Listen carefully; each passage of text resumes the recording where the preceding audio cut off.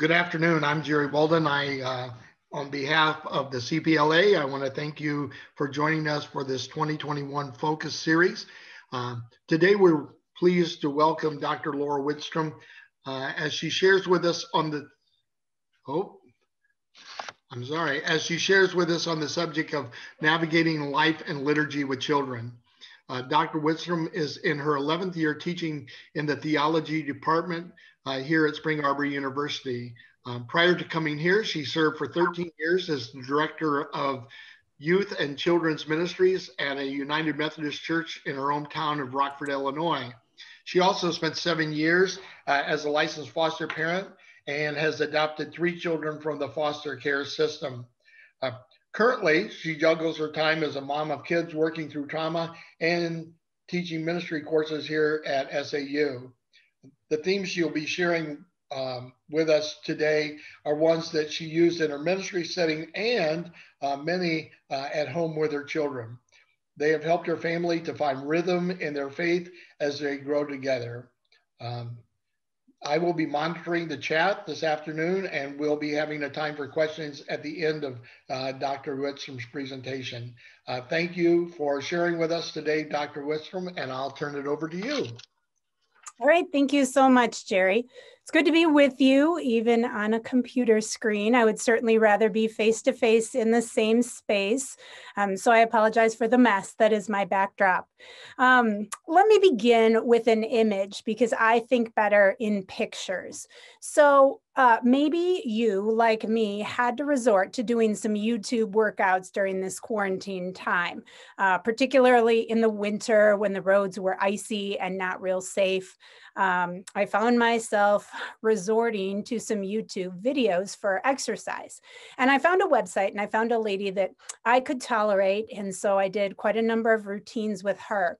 And there was one day she was doing her exercise and it was intervals. So she would do an exercise for a time and then take a break and then do another exercise. And in the middle of the exercise, she slipped. And you don't always expect that to happen when you're watching someone who has posted in a semi-professional way to slip in the middle of an exercise. And she was able to recover and finish the set. And then she made the comment, she said, "I'm so sorry about that." She said, "Sometimes it's very difficult to film these because I have to be in a completely white room and I lose my bearings." And I thought that is a really profound statement. She didn't have any distinction between the wall and the floor. Everything was white so that as they took the tape from her exercises, they could drop in whatever background they wanted so it looked nice and appropriate to post on the web. But I think that there's a little bit of a metaphor for life in that. Maybe you felt that, maybe you were quarantined for a bit during this last season and you lost the activities that sort of gave your week that rhythm. You weren't able to attend church on Sunday, or you weren't able to get up and go to school or work on Monday. You missed your gym date on Tuesday. All of those things that gave rhythm to the days of your week were suddenly gone. And maybe you too found yourself asking, what day is it? I've asked myself that so many times during the past year because I've lost those places that give me bearing. One other picture to add, when I was young, I took gymnastics classes. And when we were first learning the balance beam, I remember my instructor saying to me, "You're going to feel like you want to look down and watch your feet because you want to make sure that your feet are actually on the beam." But she said, if you do that, you will lose your balance and you will fall. And she said, the better choice is to set your sight at the end of the beam way out in front of you. Pick a place and look there. And if you lock your eyes there, you're going to be able to walk across the beam balanced without falling. And she was right. And that has stuck with me since I was probably 6 or 7 and took that class, that when we have reference points in life, we just do better. We know where we are.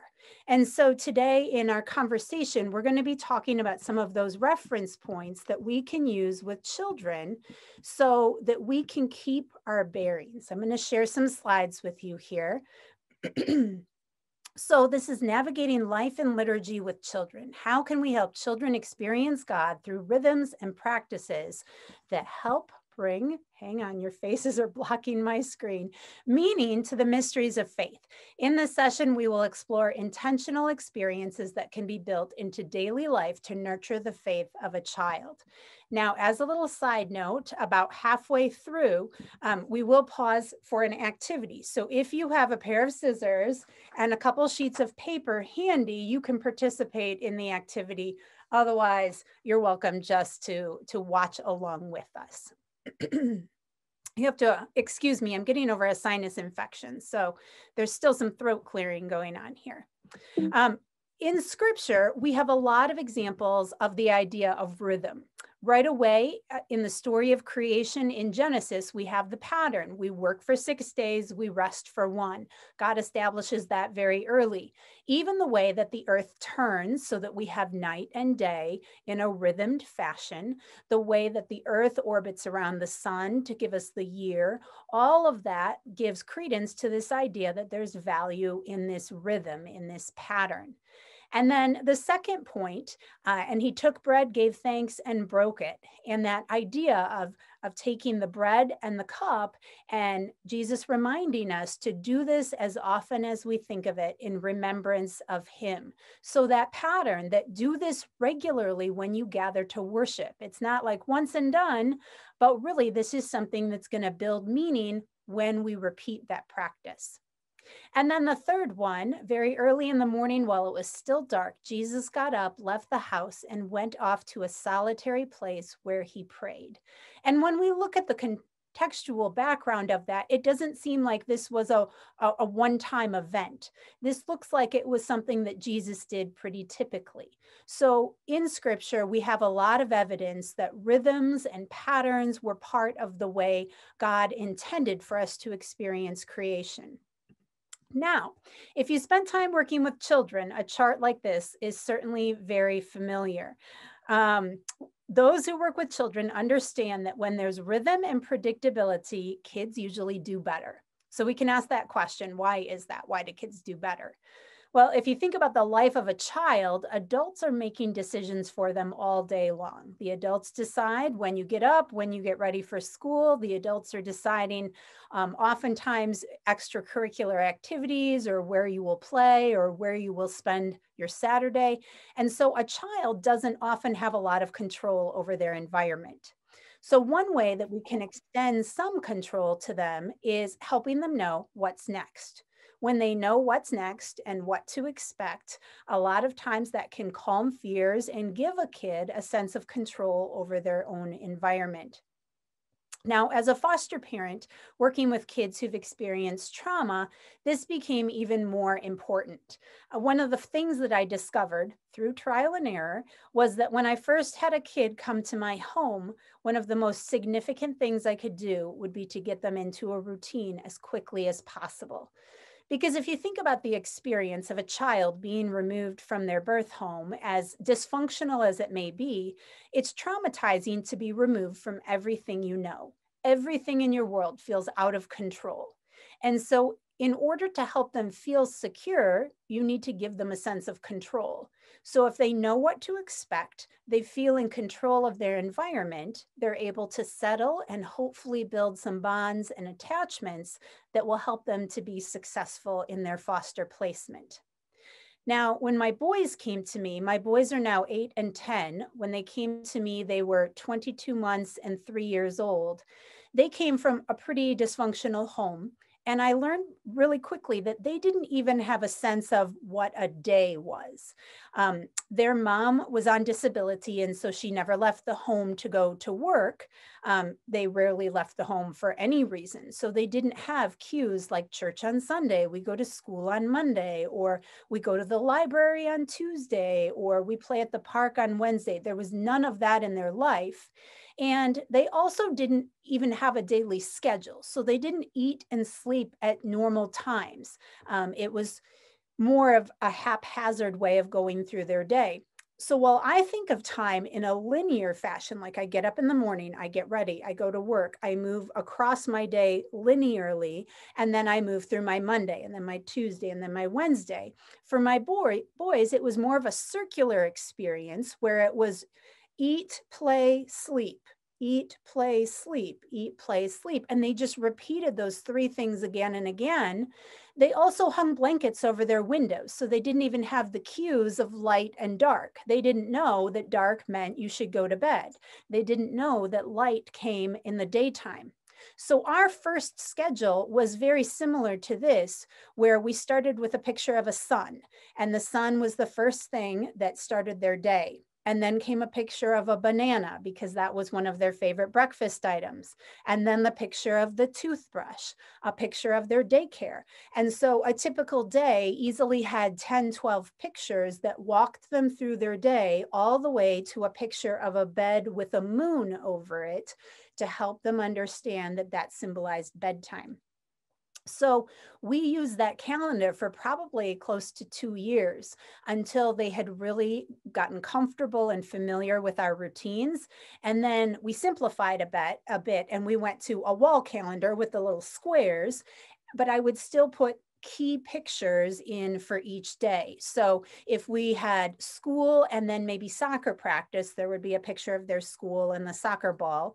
And that was helpful to cue them. And now that they're school age, we've moved on to just writing the words on the calendar because they're able to read that. But even though they've been with me now for 7 years, we still have a practice of every night at dinner, we talk about the next day and we talk about what the next day will be like. And that's a concept called front loading. And some kids do well with front loading. Other kids become overwhelmed when you give them information ahead of time, and it prevents them from being present in the moment. So you kind of have to know your kid and which side they fall on, whether front loading is helpful or not. For my kids, it's very helpful, and we can't go too far ahead. That's another thing that I've learned. So we don't talk about next week. We don't even typically talk about 2 days from now. We talk about the next day, because as we've been wisely told, today has enough trouble of its own. All right, so for children, routines can help reduce stress from the unknown. The definition of growing up is that their bodies and environments are continually changing. And so figuring out how to navigate that change is really helpful. It also helps our kids to know what's valuable and important because we repeat those things that are valuable. So if we repeat it, it must be important. They also know what to expect, and that creates a calmer environment. They know that their basic needs are being met because they got breakfast yesterday, so they're probably going to get breakfast tomorrow because they've seen that pattern accumulate over time.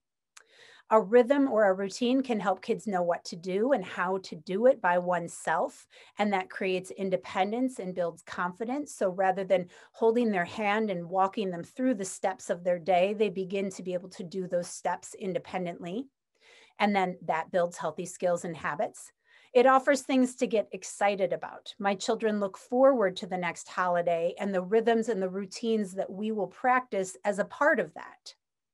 It provides stability in life when other elements are changing, and it helps kids fall asleep at night, regulating their biological rhythms. So kids are just better when they have some predictability in their lives. So this picture, if you've been in class with me, and I saw a lot of familiar names and faces out there, this is very familiar because almost every semester we start with a coloring activity that looks something like this. And I found a nicer version of it for the slide. This is called the liturgical calendar. And for those of you unfamiliar, let me give you a little bit of a background for the liturgical calendar. So if you think about your typical calendar, whether it hangs on the wall or it's in digital form in the palm of your hand, when a particular time of year comes up on the calendar, it acts as a cue for you to do certain things. So if you flip your calendar to the month of October, what are the things that you typically do? You go to the orchard, you buy pumpkins, you drink pumpkin spice things. That's what you do when you flip the calendar to October. When you flip the calendar to December, you make sure your Christmas lights are hung, you decorate the tree, maybe you decorate cookies or bake a fruit cake, you do your shopping. So the calendar gives us cues. Well, in the church, we have a calendar, and that gives us cues for our spiritual life. And so there are several different traditions that practice the liturgical calendar, and some are aware of it and reference it occasionally. So there's sort of a spectrum of use of the liturgical calendar. I find it really helpful, especially in working with children, because it's colors, it's symbols, and it's a pattern. And those things all lend themselves really well to working with children. So, excuse me, there are some slight variations between traditions. But right now, we are in the season of Lent. So we are right here on this slice of pizza. And Lent is a season of preparation. And so in the church, we can use purple or blue for seasons of preparation. We are preparing right now for the season of Easter. We started Lent with Ash Wednesday back here, and we are moving towards Holy Week and then Easter, which is actually a whole season. Beyond just the one day. So this is where we are. And churches that practice the liturgical calendar will use pieces of fabric called paraments. And I have some paraments here. This is a parament for the season of Lent. So you'll notice the color purple. You'll see the cross and the crown of thorns. So symbols very appropriate for the season. And so a church would take a parament such as this and put it on the altar, maybe on the podium or the lectern where the Bible is read. And the pastor would also use a strip of this colored fabric, and it would be around the pastor's neck, coming down on each side. And that's called a stole. And there's symbolism behind that. If we think back to biblical farming practices, they didn't have a tractor to plow the field, but they would put a yoke over the shoulders of the ox or the cow or whatever the animal was, and that animal would bear the weight of the plow as the farmer guided the plow. And so in many traditions, when a pastor is ordained and formally recognized as a pastor in that tradition, that's when they receive their stole. It's placed over their shoulders, symbolically recognizing that they're not bearing the physical weight of the congregation, but they're taking on the spiritual weight of the congregation, and they're putting that upon their shoulders. And so that's a really helpful image as we think about the role of a pastor. So during the season of Lent, there's a lot of different things that we can do to draw kids into this practice. So starting with, there's Lent, starting with Ash Wednesday, this is a practice that many churches participate in. Now, you might have heard historically that this is a Roman Catholic practice, and historically, it probably was more limited to that tradition, but more and more other traditions are beginning to incorporate this practice, and it's called the imposition of the ashes. So the ashes are imposed upon your forehead. Now, these aren't just ashes like from your pastor's fireplace. These ashes actually have meaning behind them as well. If we follow tradition and history, what happened is that the church saved a couple palm branches from the previous Palm Sunday, dried them out. Maybe they tucked them like up in the edge of a bulletin board or in the rafters of a meeting space so people could see them even as they gathered all throughout the year. And then on Ash Wednesday, those palm branches that were dry would be burned, mixed with just a tiny bit of oil, and then the mixture is right so that the ashes will stick. And the pastor or the priest will say something along the lines of, "From ashes you came, and from ashes, and to ashes you will return." So this idea that your life is finite, referencing Genesis and the story of creation where we were made from dust, and then referring to what happens after we die and our bodies decay, and hopefully our spirit goes on, but our body will not. So Lent is a season of recognizing that our life is very finite. It has a beginning, it has an end, and what are you doing with that time in between? A lot of people during the season of Lent will participate in a practice of sacrifice. Not that giving up your coffee or your chocolate is equivalent to Jesus dying on the cross, but just doing something that helps you identify with the practice of sacrifice. So last year, my oldest, who was 9 at the time, gave up playing Minecraft for the season of Lent. I didn't think he could do it. For him, that was a tremendous sacrifice, and he was able to pull it off. I was very impressed with that. So in both children's ministry and with my family, we have practiced the imposition of ashes. So something that we did in church is that we found a couple baby dolls that were plastic. So we weren't working with anything fabric, and we had some ashes, and we gave the kids the opportunity to practice dipping their finger in the ashes and painting the cross on the forehead of the baby dolls and reciting those words, "From ashes you came, and to ashes you will return." And then we had baby wipes available to quickly wipe that off, clean that up, and then give the next person the turn.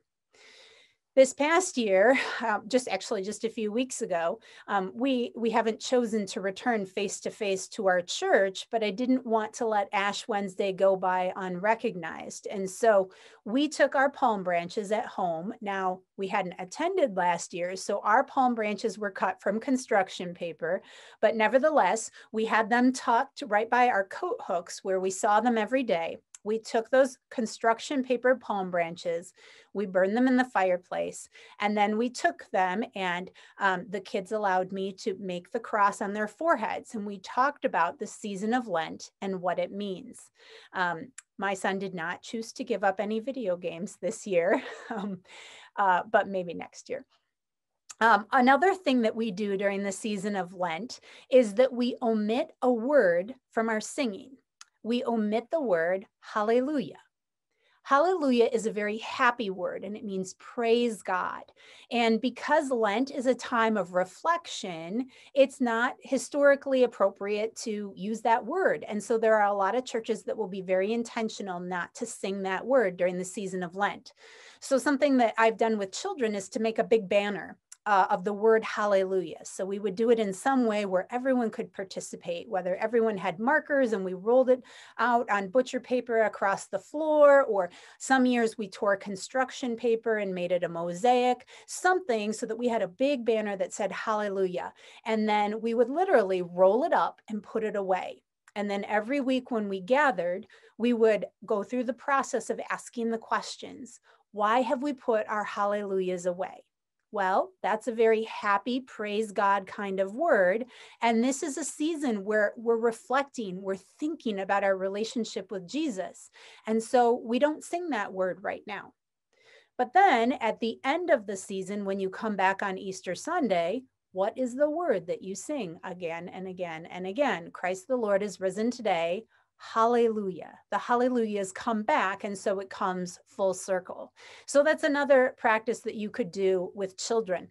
We're not doing a lot of singing in our home church because that is not an area of my giftedness. So we have not practiced that one this year. Another cool one is to be able to make palm crosses. So when you're the children's pastor, it's your job to order the palm branches every year. And so there's actually 2 different kinds that you can order. And sometimes the pastors have preferences, as I've learned. So I think most of us have seen the typical ones that you see, like they look like they've been pulled off a tree in Florida and just separated and then distributed to the kids. And it looks like a giant fan and they wave them. But there are also these palm strips that you can order. And sometimes our pastors would prefer that I order these.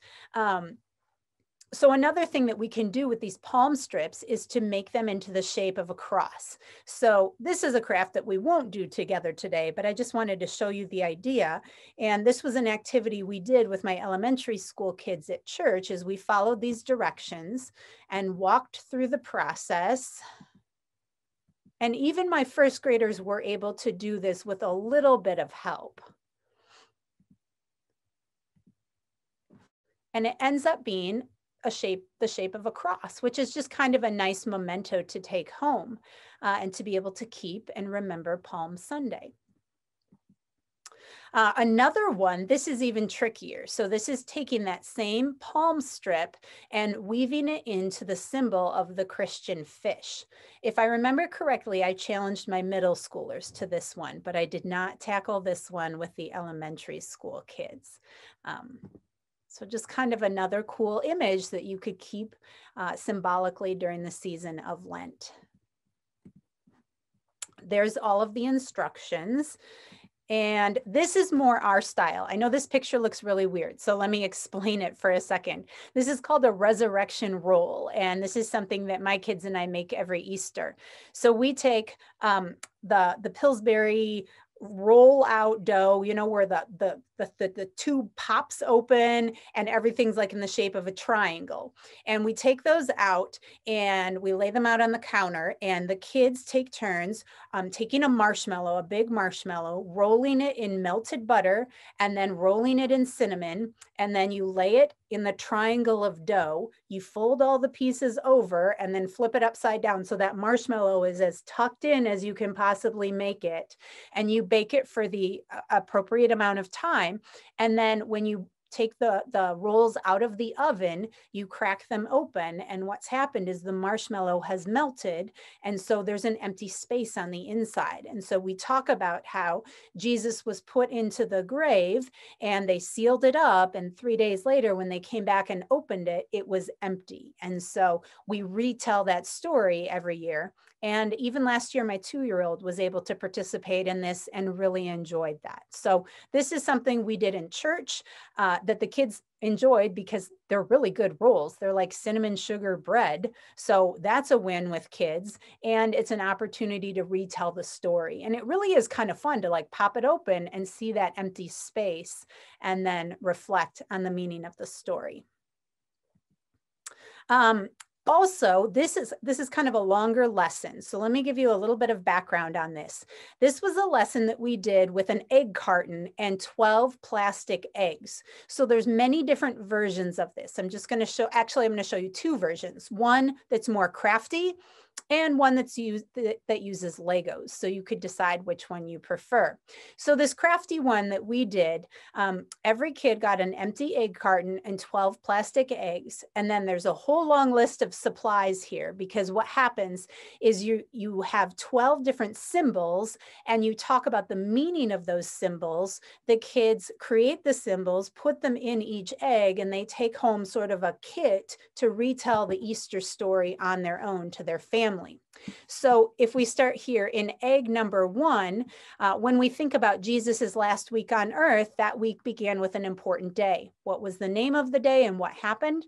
The day was Palm Sunday, and as Jesus entered Jerusalem, people put down palm branches and shirts or cloaks on the ground as a sign of their respect. So what could we put inside of our egg? We could put a shirt. And so what they had there was little cardboard patterns for a t-shirt. So they would cut out a tiny t-shirt from a piece of fabric, and that fabric went in that first egg. And so they could retell the story of Palm Sunday and how people laid palm branches and cloaks down on the ground.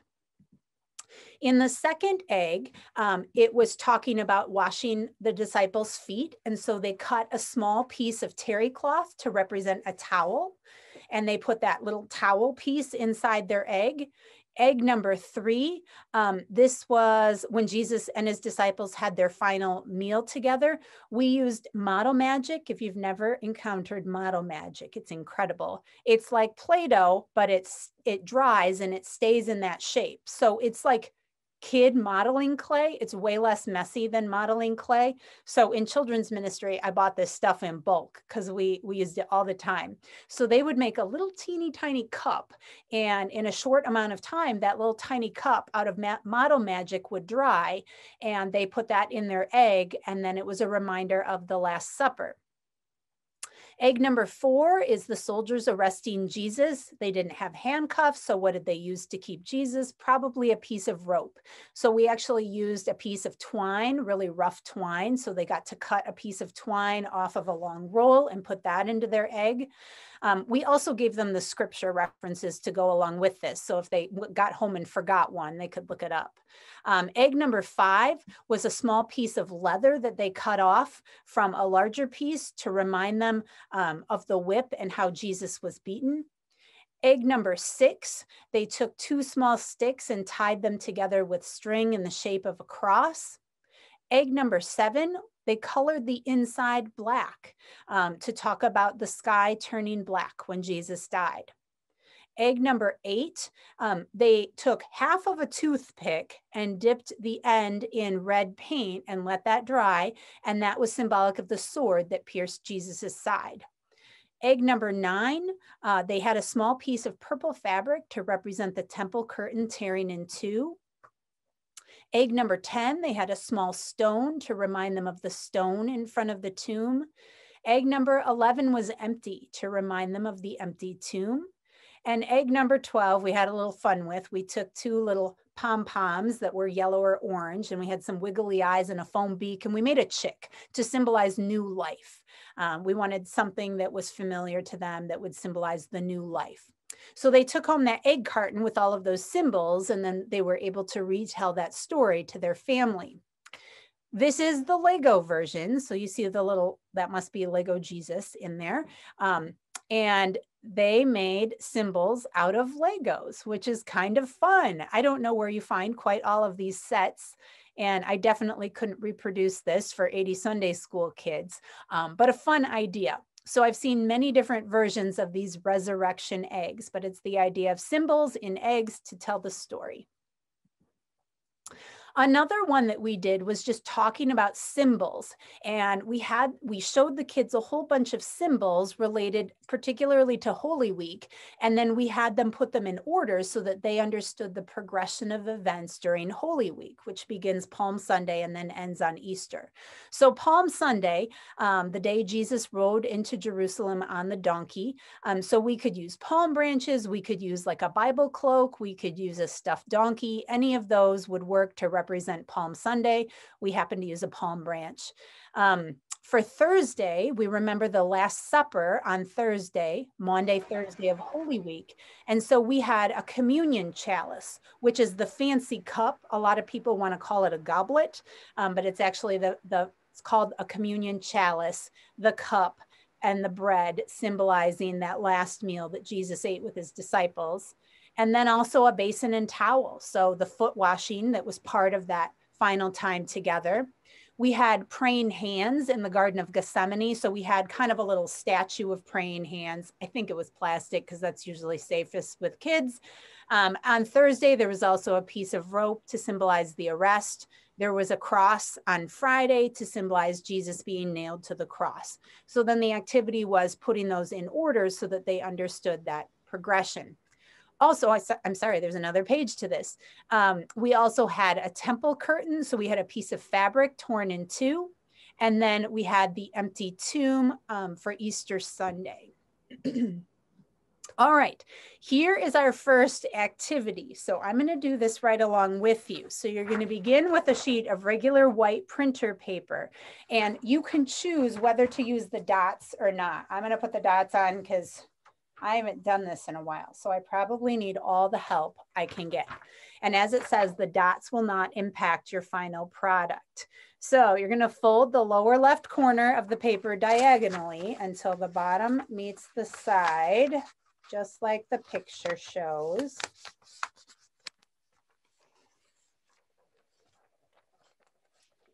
So it looks like that. I'll give you just a second to catch up.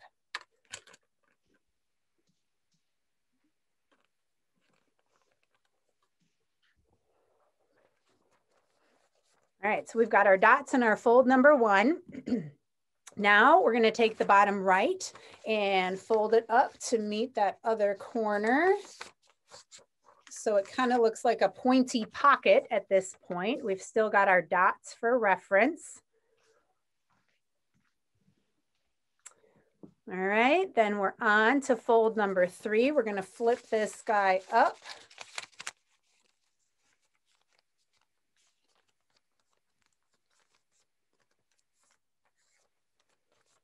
So it looks a little bit like a hat now at this point. on to number 4. Pick up the paper and flip it over sideways. And I gotta make sure I'm doing this right. You will not see your dots. They will be face down. Fold it sideways again.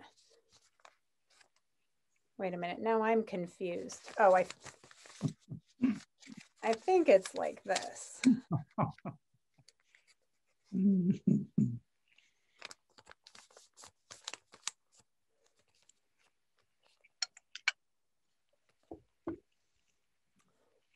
All right, and then we're going to go to the next one. Visualize about 1 inch from the fold. You will tear through all the layers of this imaginary line.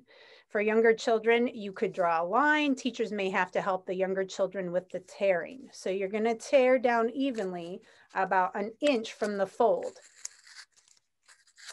So you're going to tear off the dot parts. Oh, that part. Even if your tear is ragged, that's okay. The wood on the cross was rough. So the farther away from the fold you tear, the fatter your cross will be.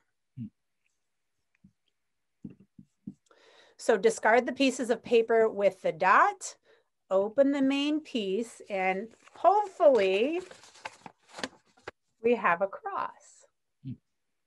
So that's just kind of a fun one to be able to do with kids and retell the story. Here's the next one. This is a little bit more advanced. So we have a sheet of paper, and there's a cue here. When a fold is made, don't unfold it before going on. So step 1, fold the paper so that 1 folds to meet side B at point 4. This would be much more fun if we were in the classroom doing this together.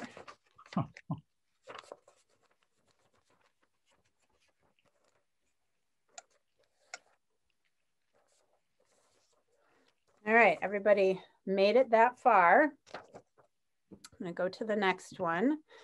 Now we're gonna fold point 2 down to meet side A at point 3.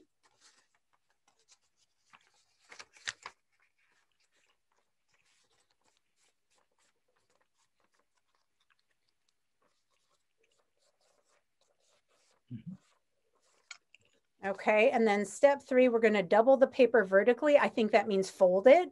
So side B is even with side A.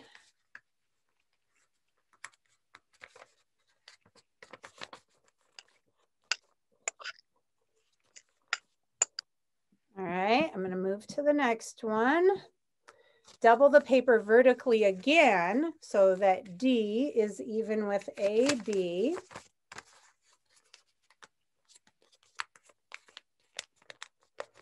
And then you're going to cut vertically along the middle of the folded paper, cutting through all the thicknesses on line E, which isn't shown in that diagram.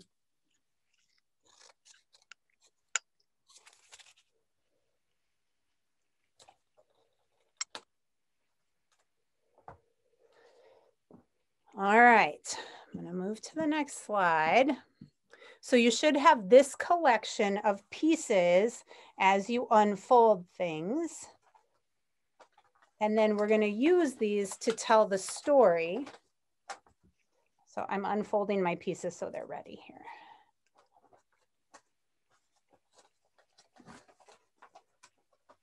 There's a lot of pieces.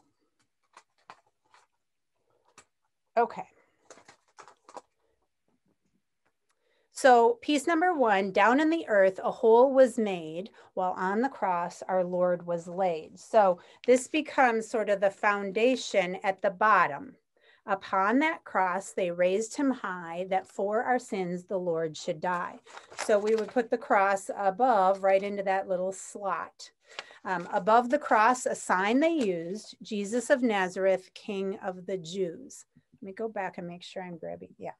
So we get one of these rectangles and we put it above the cross for Jesus of Nazareth, King of the Jews. The soldiers gambled at the cross. So the 2 little tiny squares end up being like dice to win Christ's robe and gained but loss.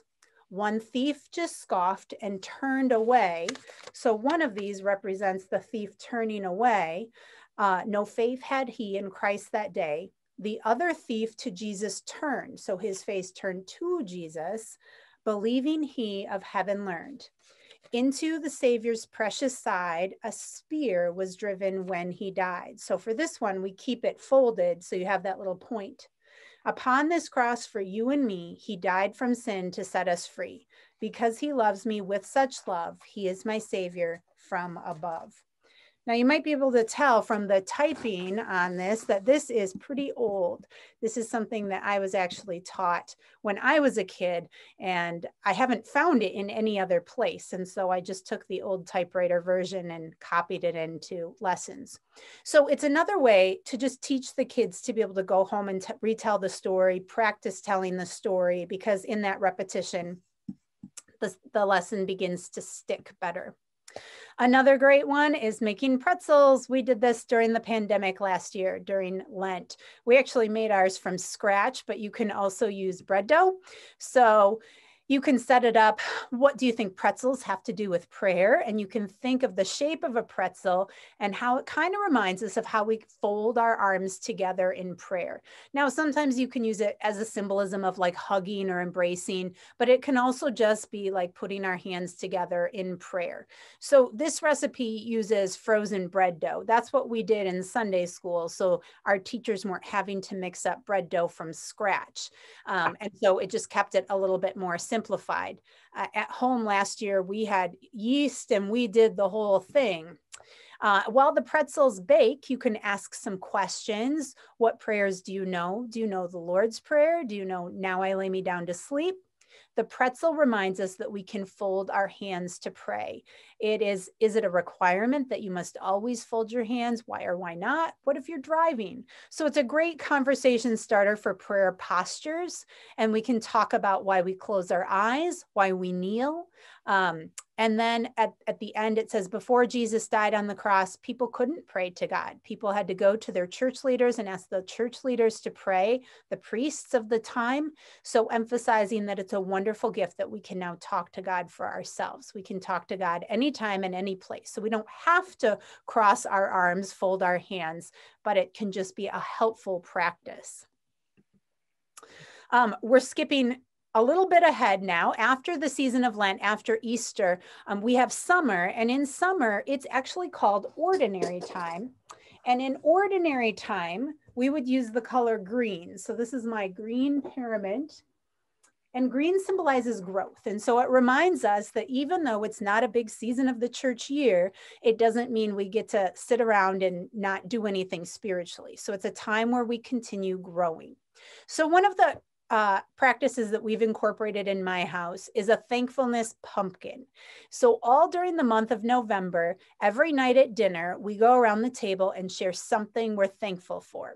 And we kind of write it in this twirly pattern around a small pumpkin. And this is our centerpiece for the month of November.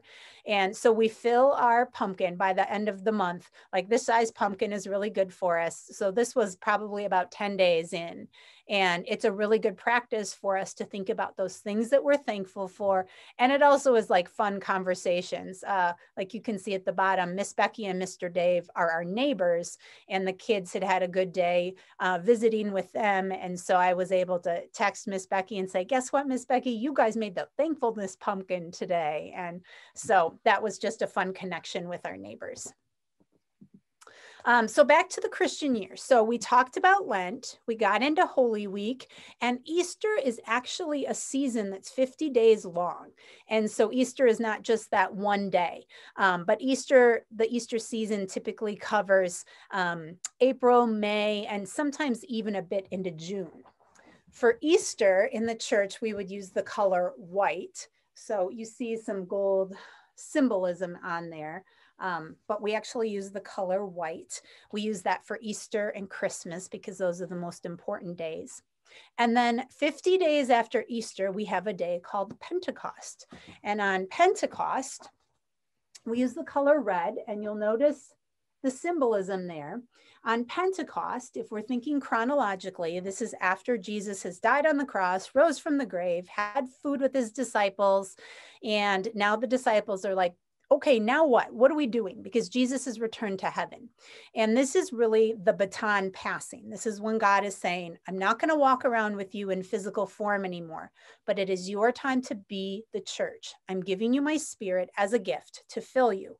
And so the Spirit came down in Pentecost in tongues of fire. And so there's our tongues of fire.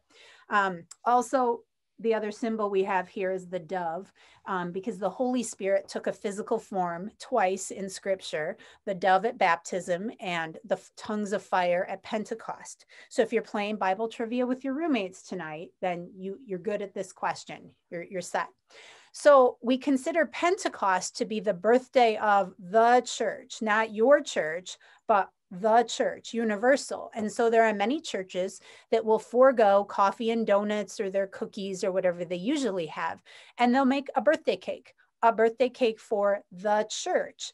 And kids are always on board with making birthday cake. And so many years we employed the kids to help make birthday cake and to have that as our celebration of Pentecost. After Pentecost, we have the time after Pentecost, or this ordinary season, and this is pretty long. So this is summer and fall all together. And then the next thing we have is the season of Advent, and Advent is another season of preparation. So in the church, we can use purple or we can use blue. So my Advent parament is blue, and you might recognize the Alpha, the Omega, and the Star of David. And those are all very meaningful symbols to us. So during the season of Advent, a couple of things that we can do. We can light our candles. So around the wreath, your wreath might look something like this, especially if it's from Sunday school with that fake greenery in there. But each of the weeks have a theme: hope, peace, love, joy. And so my family this is our Advent wreath. It's a little bit fancier than the Sunday school version. So we have wise men traveling to Bethlehem. We have shepherds watching a star. So we have scenes from the Christmas story all around the edge. And then we put our candles in here. And this is what we have every night at dinner. We have the 4 candles all around the edge. And the kids really look forward. They call it eating dinner by candlelight, even though we leave the lights in the kitchen on. And then the other cool piece is that center candle. That center candle is called the Christ candle. And if you would go to a service midnight Christmas Eve, which I don't recommend doing with children, that Christ candle would be brought into the sanctuary and added to the center of the wreath. So this is our Christ candle, and we put that in the center of our wreath. And anytime we do church at home, which has been a lot lately, we light our Christ candle, and I'll ask the kids, why do we do this? Why do we light the Christ candle? And they've learned now to be able to say, to remind us that Jesus is with us. And so that's part of our practice. And at home, we don't have the cool paraments, but this is our Advent parament. It's blue construction paper. Our purple parament, we have some crosses on here. That's for Lent. This is our ordinary time with a lot of candle wax on it. So that's as classy as we get at my house. When we would do this at church, we had candles with little cups on them. And so the kids were able to take a lit candle and go over and light that. And so different kids got to practice that each week. And it was a big honor. Do I need to hop? Can you guys make sure you're muted? We've got some side conversations going on here. So there's our Sunday school version. Another cool idea is the Jesse tree. So the concept of the Jesse tree is to make ornaments with symbols very specific to the Christian story. So I remember being in Sunday school and making these on orange juice can lids. You know, if you buy a frozen can of orange juice, you've got that metal circle, and we had to collect those for months ahead of time. And then we painted the different symbols and made a Jesse tree. So there's a lot of different symbols you can do here. So you can do a star for the story of Abraham. You can do a baby for the story of Sarah. So it's working through Jesus's lineage and thinking about all of the different relatives that are significant in biblical story and making an ornament for each of them so that together you can kind of have a whole picture, like these are all of Jesus's relatives. And then if you look at the top of the one on the right, like little baby Jesus gets to be right here at the top. And then these are all the relatives, that contributed to his lineage. So that's kind of a fun one. Lots of different ornaments you can paint on lots of different orange juice can lids. Then we have something called the Christmas tree. And the Christmas tree originated with the Lutherans to tell the story of Christmas through symbols. Christmas ornaments are typically white and gold, so they're not very colorful. And we decided to do a Christmas tree at my home church where I served. And so we made all of our ornaments out of pipe cleaners and beads. So some of the ornaments we did a good shepherd. So this is the idea of the shepherd's crook woven together with the fish. And so our kids were able to make all of these ornaments following these patterns. A simple cup to help us think about communion and the blood of Christ. We have a fish with a basket of bread, a circle of love where it just kind of keeps going and looping around. This is God's never-ending love part 1, because it gets trickier. So you end up making like 3 of these fish and sticking them all together. Then there's the secret sign, which ends up getting to be a little bit more elaborate as well. And then there's other ornaments that you can make as well. There's the Chi Rho, the Iota Chi, the star. All of these are different ornaments. We cut a lot of these out of foam core, which is foam in different thicknesses. And then we were able to attach little hooks. So when we decorate our sanctuary at Christmas, we actually have a Christmas tree. We don't have a Christmas tree, we have a Christmas tree. And then we use these ornaments and we recycle them year after year. And we remember and talk about the symbols and what they mean. And so it's just a little bit of a different twist on a typical Christmas tree. Other symbols of Advent. So this is another activity we could do, like matching symbols and the meaning, working with holly and a dove and a nativity scene, an angel, a star. The poinsettia even has several different traditions. So here's a legend of the poinsettia. So there's different versions of this that you could utilize in storytelling with kids. So we're back to Advent here, our 4 weeks of preparation, and then the Christmas season. Now, Christmas is actually more than just one day in the church calendar. Maybe you've heard a song, the 12 Days of Christmas. So if we count from December 25th all the way to January 6th, we get 12 days of Christmas. I've even known families that instead of their kids opening a pile of presents Christmas morning, they get one gift a day for 12 days to really live out the 12 days of Christmas. And the mothers will comment on how they can take advantage of after Christmas sales to do some shopping. And sometimes if one sibling gets the toy, then the other one realizes, oh, that's really what I wanted too. And then you could take advantage of those 12 days of Christmas. But it also means that the Christmas season being 12 days long means that you have that much time until you need to take down your Christmas lights. January 6th is Epiphany, and that's when it ends. And so those Christmas lights should come down, unlike my former neighbor who would wait for a summer storm to blow hers down. So Epiphany, we remember the visit of the wise men. So when we have our little nativity scenes, we put Jesus in the manger and Mary and Joseph and the shepherds and the wise men. Everybody's in that little stable. But if we look carefully at scripture, there's some separation in time. The wise men probably came a bit later. Jesus was likely a toddler, a preschooler, a little bit older by the time that the wise men came. And so Epiphany gives us a cue to just separate those events by a few days in our remembering in the church year. So in a liturgical church, whatever Sunday is closest to January 6th, the sermon would at least reference the visit of the wise men and give homage to that. So that takes us around our circle of the liturgical calendar. A couple of other ideas just to throw in. If 1 month of the thankfulness pumpkin is not enough, I know a family that does a gratitude jar, and once a week they sit down together and write something that they're thankful for that God did for them that week. And then they collect that all year. And on New Year's Eve, they sit down together as a family and dump out the jar and reread those things to help one another remember God's faithfulness. Building worship traditions at home can be a lot of fun. You can, if you took every one of these practices, you'd probably make yourself crazy. So there's a little picking and choosing that needs to happen. What's going to work for your family? But thinking about the themes of like prayer and scripture and traditions, and how can you build those into things that are meaningful for your family? So I had just a couple of miscellaneous thoughts at the end. Something that's been significant for our family is picking up trash on our block or at a park for Earth Day, but framing it as caring for God's creation.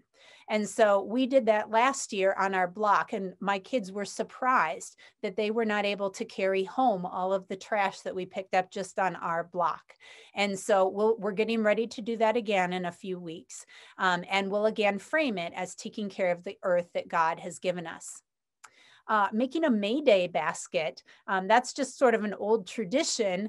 And I did that as a child, but last year we were just looking for things to fill our day. And so we spent several days preparing a May Day basket for our neighbor and framing it as a way to be kind and show kindness to our neighbors. So the kids made several different kinds of craft flowers. We baked something, we decorated a basket, and we brought it over and left it, rang the doorbell and ran away. And our neighbor enjoyed receiving that. Another tradition is lighting a candle on the anniversary of one's baptism, especially if you're part of a tradition that practiced infant baptism or childhood baptism. Sometimes it's hard for kids to remember. So my kids were baptized as children, and so we were given these baptism candles. So it's a special fancy candle that goes in a box, and on it, it has a picture of a dove and a seashell and water. So all baptism symbols. And the idea is that you pull this out once a year on the anniversary of your baptism, and it has information on here. This is my son Luke's candle. So it has the date, the location, the pastor, and the godparents' names. All of that is on there. And so the idea is you pull it out and then light the candle, and on that day you retell the story of baptism, whether that's verbally or sharing pictures. So this is coming up in March 27th. I better keep this out so that I don't forget to remember his baptism. All Saints Day is another tradition that some faiths practice and others do not. So All Saints Day is historically tied in a little bit with Halloween. So the idea being that on the night between October 31st and November 1st, that's the time where the veil between the living and the dead is at its thinnest. And so people would wear masks originally so that they couldn't be recognized by anyone haunting that night. And that, of course, morphed into our Halloween. But then the church has really grabbed on to November 1st as All Saints Day. So many churches will remember the saints that have gone before. My home church has a beautiful practice of remembering people in the congregation that have died that previous year. But something that we started at home is we took pictures of relatives. So this is a picture of my grandpa and me when I was 2. So we took pictures of probably 6 or 7 of our relatives that have died. And then I made little cards that had just some basic facts about that family member. So some things that they liked, some things that stood out. So like this one says, worked at the bakery, told silly jokes, liked fishing and swimming, and built model airplanes. So my kids did a matching activity, and this was Grandpa Schumann. And so they matched that card with my grandpa. And so even though they were never able to meet this grandpa, they still have a point of reference. And we can talk about too, some of the cards talk about elements of their faith and the way that their faith was exhibited. And so we'll pull this out every year. Maybe one year I'll get fancier than 3x5 cards, but maybe not. Maybe we'll stick with that. So we pulled out the pictures, we did the matching, and it was a neat way to be able to share memories and to be able to connect them to the people that have gone before. One last idea is to think about bedtime or wake up as an opportunity to build in a rhythm, a routine. If you read my Advent devotional that I wrote back in December during the season of Advent, I shared with you the blessing that I do with my daughter every night at bedtime. Now, I got this idea from a mentor of mine, but I wrote my own. And when I got my daughter, I got her from the NICU and didn't know how long she would be staying. I didn't know if we would have the opportunity to adopt her or if she would be returning to her birth parents. And so I wanted to make sure that her time with us was as meaningful as it could possibly be. And so building in just another tradition at bedtime was part of what I did. And so from the first night I brought her home, when I put her to bed, I stretch my finger across her forehead and I say, "May the blood of Jesus cover you. May the love of Jesus fill you." And I did that symbol of the cross to be reminiscent of Ash Wednesday, that idea of that cross on your forehead, because I always found a lot of meaning when my pastor would do that for me as they were imposing the ashes on my forehead. So I thought, how cool would that be to have that just built into your day? And then I conclude by saying, "And may you sleep in God's peace." And then she gets a big kiss on her cheek. And now she's 3 and doesn't think she should get the big kiss on her cheek. But I'm hoping she gets over that soon and we can go back to that. Other families will do prayers or readings or a special song to build that rhythm or routine into their day. Some families are really awesome and have wake up rituals. We're lucky if we get out the door in the morning, so we haven't gotten that far yet. But all of that to say, there's a lot of great ways that we can build rhythm and routine into our practices with our kids. And that can build meaning. It can help them build their faith. And it's also a lot of fun. And my kids really look forward to those things. So they know Easter is coming. And so they're looking forward to our Easter traditions, our rhythms, our routines, because that helps build meaning for them as well. So do you have questions? Are there points of discussion you want to throw out there? How can we continue the conversation?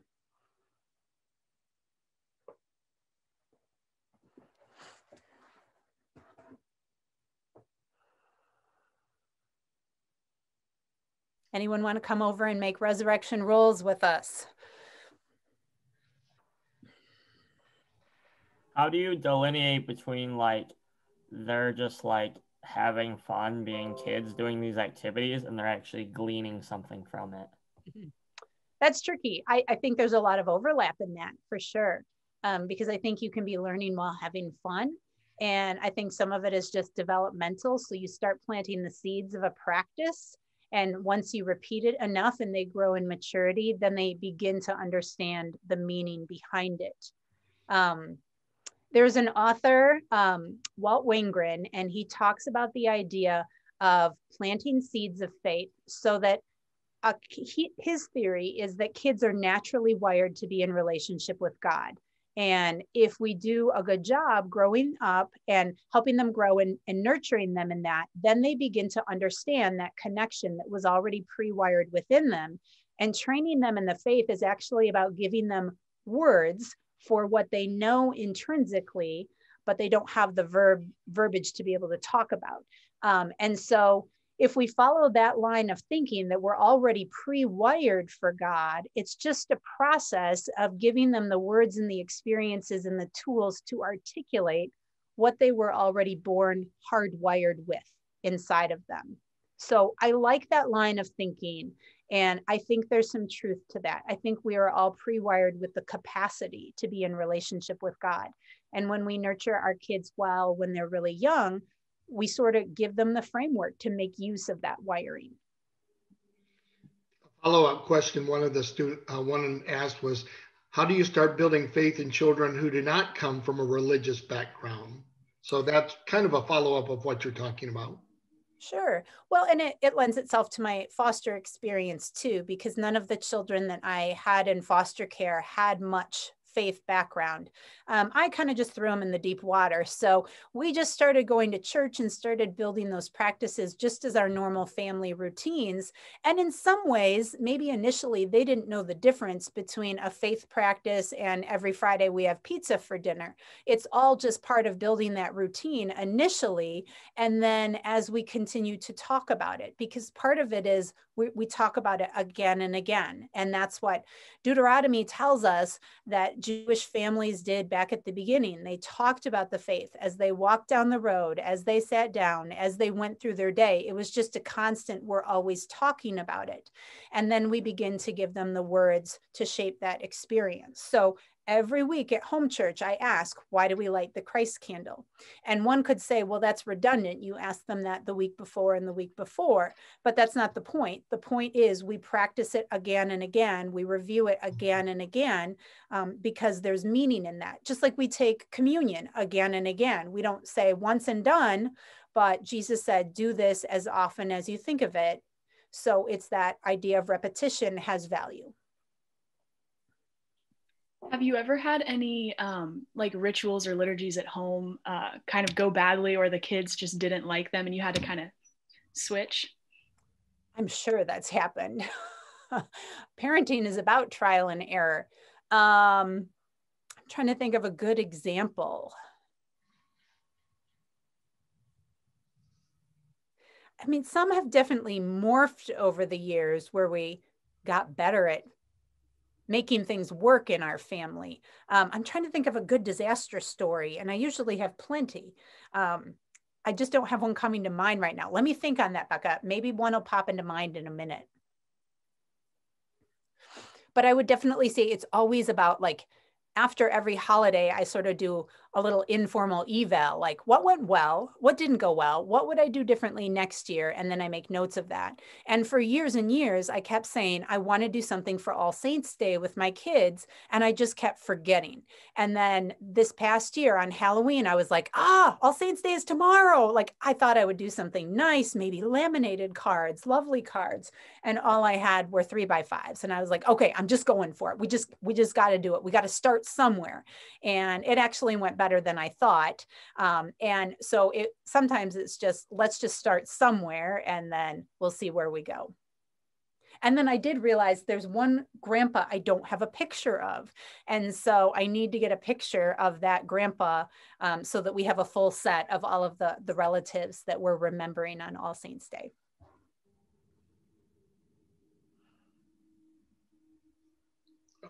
Other questions?